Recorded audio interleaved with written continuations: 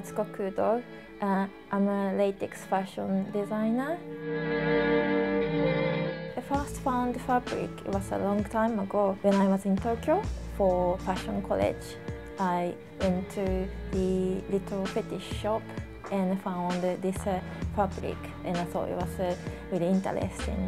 Everyone was wearing kimono, and I wore latex. For me, if I put latex on, then I feel like I'm become somebody else that's more stronger and confident.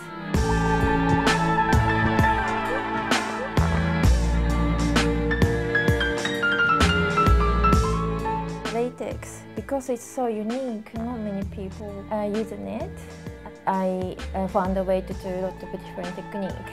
Punching holes to make lace effect, more like sort of feminine style. If the fit is right, it gives a woman really fantastic figure. Atsuko Kudo is all about empowering women. We want to be strong, but we don't want to become like a man. We want to be feminine, but wants to be in control.